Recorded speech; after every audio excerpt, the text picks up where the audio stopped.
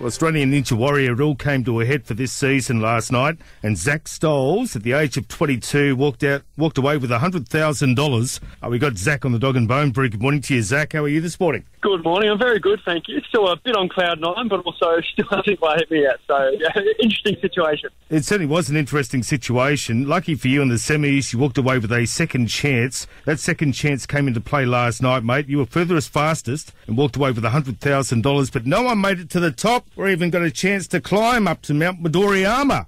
No, that's right. The courses this year were absolutely brutal, and I think Stage 3 was no exception to that rule. Having a look at that back on TV, I was like, man, I think that's a very, very hard dismount to make. So, yeah, a bit shattered I didn't get to go the whole way, but certainly not going to complain. Not going to complain with $100,000. So the question is, Zach, how do you plan to spend that money, $100,000?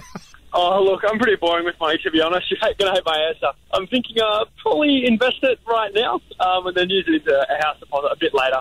Try and use it as a head start in life. Yeah, fantastic, mate. That's a fantastic head start, there's no doubt. Now, look, were you sort of like surprised to see so many people, so many champions, crash out in the second leg? Look, surprised but not surprised at the same time. They're all more than capable of being in the position I'm in right now. But the whole thing with Ninja Warrior is it just takes that one little split-second decision you can be in the water, as I found out last night as well. I think it's just such a volatile sport that it's crazy to see who will fall, who will make it through, and I just got really lucky, I think. Now, the Ninja action obviously doesn't end there, because tonight on Channel 9 at 7:30, it's the best of the best competitors, including Zach, Charlie, in return of a brand new special, Australian Ninja Warrior Record Breakers. What can you tell us about that, Zach? Oh, look, all I can say is that we basically got a license to have some fun on the course. It was absolutely awesome. I think the production sort of looked at us and went, you know what, you guys have worked pretty hard. Yeah, we'll set up some amazing stuff, have some fun, throw your hearts out, see how we go. So it's going to be absolutely unreal. It certainly is, mate. Another chance to pick up some cash as well, with a total prize pool of $90,000. Yeah, the record-breaking Ninjas receiving $15,000 for each obstacle win. The Ninjas will be striving to go further, faster, and obviously higher than ever before. It's going to be fantastic. Australian Ninja Warrior and the Record Breakers tonight, 7:30 on Channel 9. Zach, I can't wait to see how you go, brother.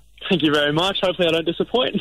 I'm sure you won't. I know you're pretty close to your mum as well. She must be stoked with the fact that you walked away with that money, yeah? Oh, over the moon. Absolutely over the moon. As well as Nan, Georgia, all the other friends. So it's pretty crazy to see that happen. Mate, you've done fantastic, mate. Enjoyed watching you again this season. Cannot wait to see what happens tonight. And thank you so much for joining us this morning, Zach. No problem at all. Thank you very much for having me. What a superstar. Terrific man. Zach Stoles, Australian Ninja Warrior champion. And don't forget the Record Breakers tonight, 7:30 on Channel 9.